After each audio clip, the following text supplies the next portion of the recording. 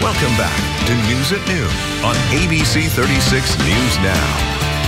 Welcome back. Our financial guru, Brad Hacker, is back with more timely tips on how you can improve your credit. Now, Brad, your credit is so important in today's age, especially when it comes to buying cars, houses. You've brought us some important tips today, so go ahead and get started. Let us know. Well, the number one thing is just simply we always want to pay our bills on time every time. 35% of our credit score, Jane, is actually just paying your bills on time. So it's always good to just make sure that you're keeping track of everything. Try not to have too many accounts so it's not hard to manage, and make sure you pay everything on time. That is the biggest thing. Absolutely. And what's one of the biggest mistakes you see people make when it comes to credit? Yeah, a lot of times it's just credit utilization. And so what that means is that you have a credit limit and you've got it charged up pretty much either maxed out or pretty close to it. And that's the second biggest impact on your credit, is just simply that utilization percentage. The credit bureaus don't really necessarily read what you owe.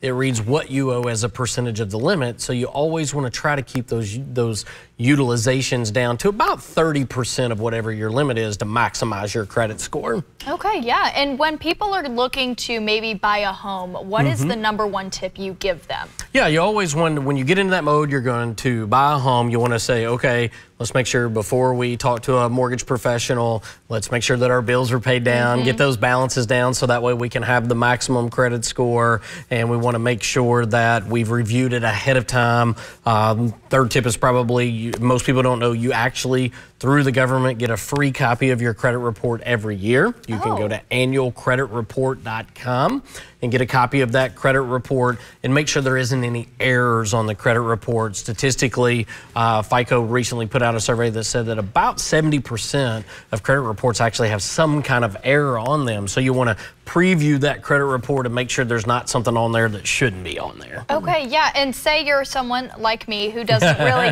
know how to read a credit report. Where do you even start with that? Yeah, you just want to look at it again. Look for, is there something on there that I don't recognize? A lot of times, like, for example, a type of collection. A lot of times these medical collection companies, you go to the doctor, you never got a bill, and now all of a sudden there's like a little $30 collection on your credit for the copay that you didn't pay. So just making sure that there's not errors on there, making sure the history is reporting correctly, that it's not showing that you were late when you really wouldn't, making sure your address histories are correct, and all those types of things. Yeah, absolutely. And you know, with this coming of age of digital and everything going digital, I know there's websites like Credit Karma and other things. What do you think about those websites? Are they reliable to check your credit score? Yeah, and so with sites like Credit Karma or MyFICO or things like that, the credit scores aren't necessarily always terribly accurate because they are consumer scores.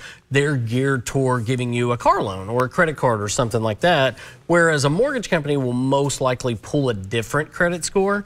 Because if I'm going to grade you, I'm going to grade you differently for a $20,000 car loan versus a $200,000 mortgage. So, but those sites like a Credit Karma, like a MyFICO, they're great for just keeping an eye on your credit and making sure that things aren't on there that shouldn't be on there. Yeah, and keeping track of all your credit scores along with bills and everything else going on in life, that's a lot. Do you have organizational tips for people? Yeah, a lot of times you can just, there's a lot of great apps that are out there that they can manage their finances with. You know, Dave Ramsey's organization, you mentioned Dave earlier, has one called Every Dollar. I'm older, so I've just got a good old-fashioned spreadsheet that we keep track of our stuff on, but it's just a good idea to just try to manage that. Okay, great. And last question, what's your credit score? I'm just kidding. He's not going to share that with us. Don't worry, guys. It's okay. It's okay. I do all right. You're giving other people advice. We got to check and make sure. It's okay. Well, thanks for joining us here on the show. I really appreciate it. Great to be with you, Jane. Thank you so much. And make sure y'all stick with us. More good news at noon coming up next.